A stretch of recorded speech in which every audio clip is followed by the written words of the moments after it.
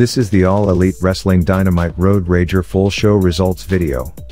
The show started with the match between Chris Jericho vs Ortiz, and this match for hair versus hair, and the result of this match was Chris Jericho defeated Ortiz by pinfall with a lateral press because Fuego del Sol attacked on Ortiz with a baseball, but the referee didn't see that. After the match, Fuego del Sol unmasked himself, and it was Sammy Guevara inside the mask. Ortiz takes the clippers from the barber and cuts his hair with scissors as Eddie reminds us that he's a man of his word and this ain't done. Blood and guts. Then we saw a match between 20 security guards versus Wardlow for the class action settlement elimination match, and the result of this match was Wardlow won the match by eliminating 7 guys at once and determining the lawsuit in his favor with many powerbombs.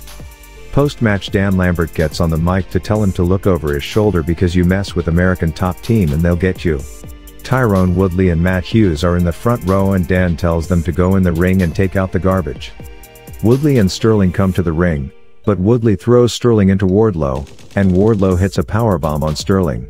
Then we saw a match between Dax Harwood versus Will Ospreay, and the result of this match was Will Ospreay wins by pinfall with the hidden blade. Post-match, the rest of United Empire get in the ring, but Cash Wheeler and Roppongi Vice are right behind them to try and even the odds. But then we saw the return of Orange Cassidy. Everyone else disperses and Cassidy slides into the ring to confront Ospreay, and Ospreay left the ring. The next segment was Jon Moxley versus Hiroshi Tanahashi face-off, and both make their entrances. Moxley said to Tanahashi that he's been chasing him for a long time and now here he is in all of his glory. There are a lot of titles in wrestling and a lot of tournaments, but only one man they call Ace, and that's Tanahashi, and at Forbidden Door Tanahashi-san is going to call Moxley Ace. Chris Jericho interrupted them and said the only reason Moxley is in the ring is that he wasn't here last week and this is his spot and he knows it. He threatens to spike his eye again or launch a fireball and reminds Tanahashi that he beat him in the Tokyo Dome 2 years ago. Hiroshi tells Chris to shut up and Y2J6 is stable on them, but Lance Archer and El Desperado attack Mox and Tanahashi from behind. Jericho formally welcomes Sammy and Tay to the Jazz and talks about how much sex they have, to which they oblige by smooching.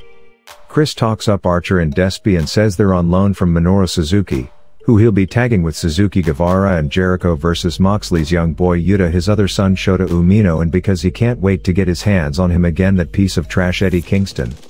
Tanahashi and Moxley clear the ring and stare at each other down.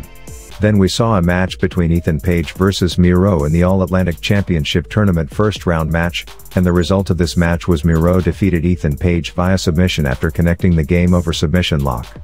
Then we saw a match between Dr. Britt Baker versus Toni Storm, and the result of this match was Toni Storm defeated Britt Baker via pinfall after connecting the Storm Zero finishing move.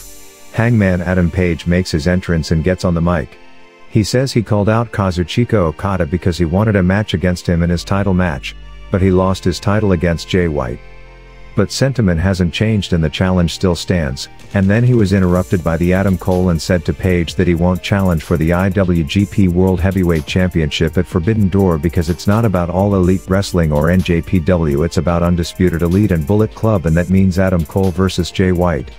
Adam Cole welcomed Jay White, but White came from behind and hit Blade Runner on Hangman Page. He cuts a promo and says he won't be putting the IWGP World Heavyweight Championship on the line. It won't be against Page. And it won't be against Cole either.